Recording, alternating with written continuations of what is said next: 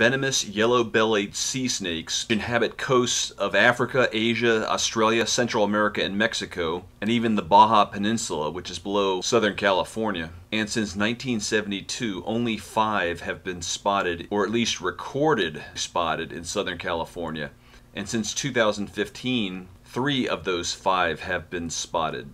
So somehow this became a national story, even though it's only 5 of these snakes ever been reported in Southern California since they've started being recorded in 1972. There seems to be a trend since 3 of them have been spotted since 2015. They are venomous, and if someone's bitten, they should seek medical help immediately. They're considered pretty mellow animals and unlikely to bite anyone unless someone goes out of their way and picks one up. The last one that was spotted was euthanized, and that was only 25 inches, but for males they can get up to 28 inches and females can get up to 36 inches, so males are roughly a foot smaller than female yellow-bellied sea snakes. So it's too early to determine whether this is going to be an ongoing trend and there's some kind of pattern emerging of yellow-bellied sea snakes invading Southern California. But if anybody does encounter one, though they might not be as dangerous as rattlesnakes, their bite is still potentially lethal.